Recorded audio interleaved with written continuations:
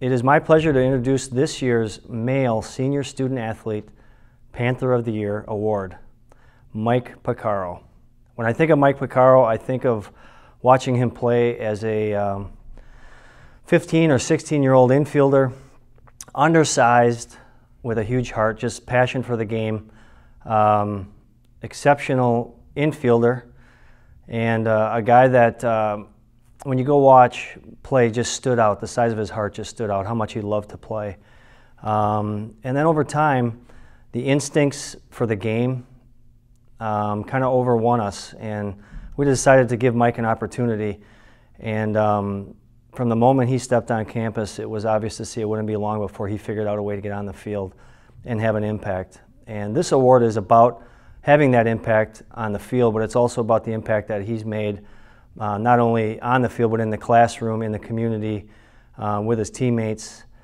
And I think looking back at Mike's career, although it's not done yet, we expect some big things out of him yet, it's those things to me that stand out when I think of Mike Porcaro. What's up, everybody?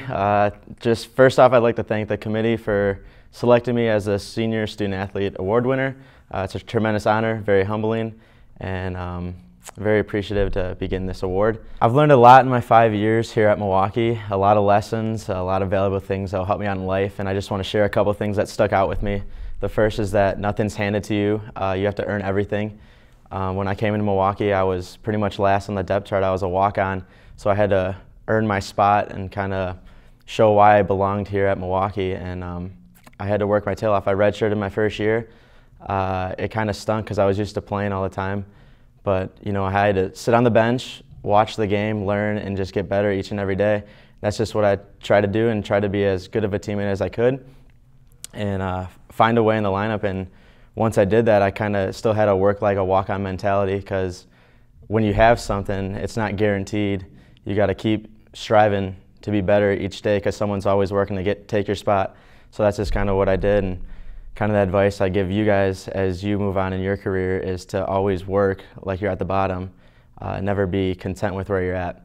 And then I also learned that never take the game for granted. Kind of learning it firsthand right now, what it's like to be injured. So appreciate every moment you get playing your sport, because one day you're going to look back and wish you had it again. And then the second thing, and probably the most important thing I learned, is that there's a lot more to life than just baseball or the game you play. We have a unique platform as athletes to impact people's lives positively, and that kind of came apparent to me when I went off to play summer ball in Eau Claire, Wisconsin, because they kind of treat you like a big leaguer up there, especially the fans and the little kids. They look up to you. You're kind of like their idol, and it's pretty cool. And I just remember this one little boy who came up to me my first game in Eau Claire, and he was kind of a sick kid. He was kind of in and out of the hospital. And from that day forward, I spent 2 summers there. He'd always be looking for me after every game.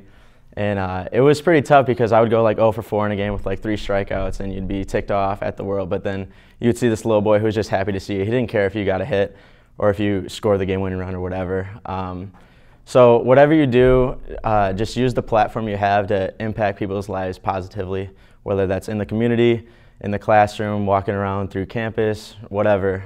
And finally, I would just like to thank some people. First off, I'd like to thank the Milwaukee baseball program for giving me an opportunity to play at the Division I level. All the coaches for all the hard work they've put in and helped me become a better person and player. They were the only Division I team to give me a chance to play, so very appreciative of that. I would also like to thank my teammates, my best friends and brothers throughout this 5 years. We created some great experiences, had some great memories, and there are times I'll never forget. I'll never forget 2013 when we won it all together. That was probably the best moment I've had to this day, being a part of a team. So thank you guys for everything, for being there to pick me up when I was at my lows, when I'd be having a bad game. I owe you guys a lot, and let's enjoy these last 2 months together and create something special. And finally, I would just like to thank my mom, my dad, and my brother Anthony. I owe you guys everything. You guys were the first ones to believe in me, first ones to tell me to keep chasing my dreams even when no one else believed in me. This past year has been really hard, but just want to thank you guys for always being there for me, to pick me up.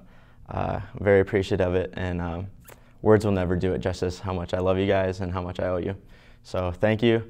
And to all you Panthers out there, just enjoy every day you get to put on a Panther uniform, and go Panthers.